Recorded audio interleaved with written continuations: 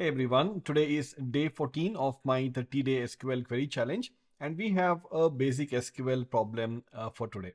Now, as you can see, we have been given an input table. It's a table about the invoice, and there are these serial numbers for different invoice, and this is the invoice date. What we need to do is we need to find the missing serial numbers. So in the input table, some of the invoices are missing. We need to write a query to find those missing serial numbers. Now, there is an assumption that is given. That is, we need to consider the serial number with the lowest value to be the first generated invoice and the highest serial number value to be the last generated invoice. Okay. So what this means is you can see the serial number starts with 330115. Okay. That is the least value. So you can assume that this to be the first invoice that was generated. And then the last invoice generated was 330125. So ideally what is expected is that there should have been an invoice with every consecutive number based on the serial number. Okay, but you can see that when you start from 115 and go up to 125, I think probably we should have had 11 invoices, but we only have, let's say, 5. Okay, so 6 of them are missing, and that is what we need to find through an SQL query. Okay, I hope the problem statement is clearly understood. Now you can download the data set from my blog or from my Discord, and you can then try to solve it on your own using any database of your choice. Okay, and then you can share it in Discord and help each other. Now I'll be solving it in PostgreSQL database, and I'm going to give you two solutions to this. Now, as you can see, I have already created the table, and I'm going to give you two solutions. As I said, the first solution that I'm going to give you is by using an inbuilt function. Okay, now before I even give you this solution, let us see how can we actually solve this problem. So we know that this is the given data. These are the 5 different serial numbers that is present, and these are the missing ones.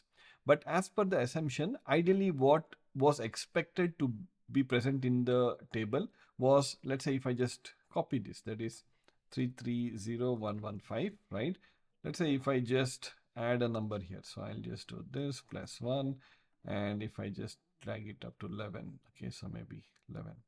Now you can see that these are the different serial numbers that was expected, but only these are present in the table. So somehow in SQL, if I could come up with a query which could generate this sequence of numbers, then I can easily solve this problem. So first I need to come up with this sequence of numbers, and then I could just do a subtract, or when I say subtract, kind of like a minus. Okay, if you are aware of minus operator or the except operator, I could just take this list of values and subtract it with this list of values, or do a minus with this list of values to get not with this list, with the input list of values to get the final output.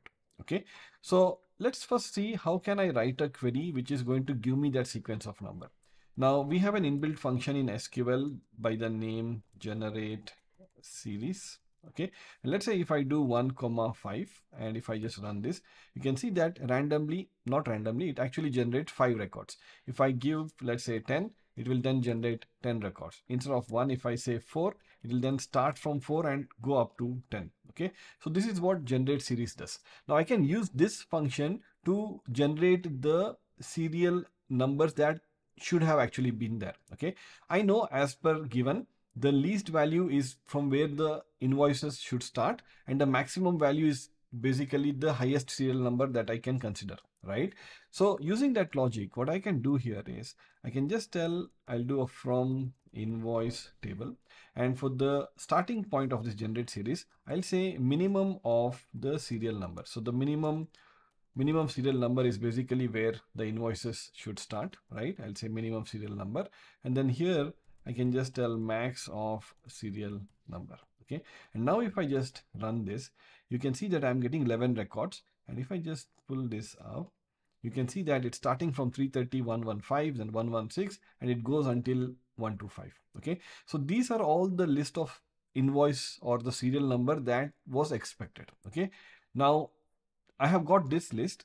Next, I know that all the data that was there in the table is present in the input table. So now next what I can do is I can just say select the serial number from the invoice table. So if I do this, I'll get the 5 invoice that is present. And then in between these two queries, if I can just add an except operator. Okay, and if I run now, you can see that I am actually getting my final output. Okay, now this except basically we have used union operator. You know what union does? It kind of takes the result set from the first query and then merges it with the second query.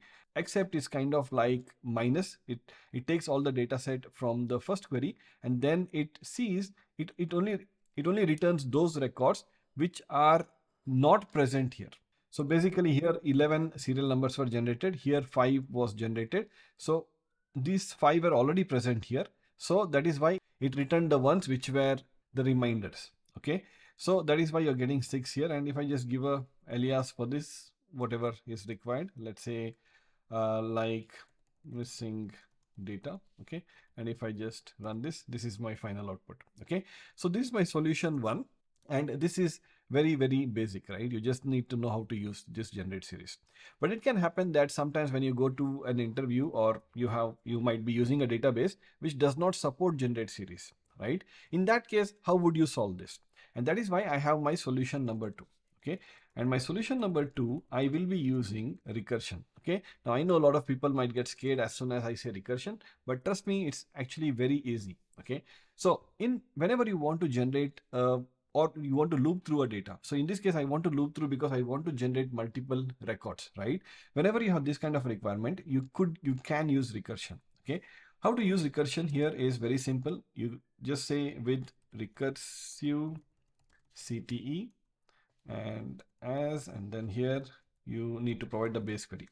Now my base query, I know that my value should always start from the minimum of this serial number, right? So I can just tell minimum of serial number. Okay. And I'm going to call it like, let's say n from the invoice table, right? And then I need to do the union clause. Okay. So this will basically fetch me one value, the first value of that invoice, the first serial number. Then here I need to use the CTE. So I can say select from CTE, and here I'm just going to say n plus 1 as n. Okay, this n is basically an alias that I have given here. It holds the minimum serial number, and in the first iteration it takes the minimum serial number, that is 330115, I think. And then in the second iteration it will do a +1, so it will return 116, right? And then in the third iteration it will return 117, and so on and so forth. Finally it should stop at one place, and that is where I'm going to provide this termination condition saying that it should keep on executing until n is less than the max of the serial number, right? So I can just say select max of serial number from invoice table. Okay, and I think that's all. Now you can just put select star from CTE, and if I just run this, you can see that I'm getting the sequence of 11 serial numbers here, starting from the minimum serial number going until the maximum one. So this is basically the simplest way of getting these list of values using recursion. Okay, and then I can just copy the same query that I wrote above. Okay, so I can just do an accept and then fetch all the serial numbers from invoice.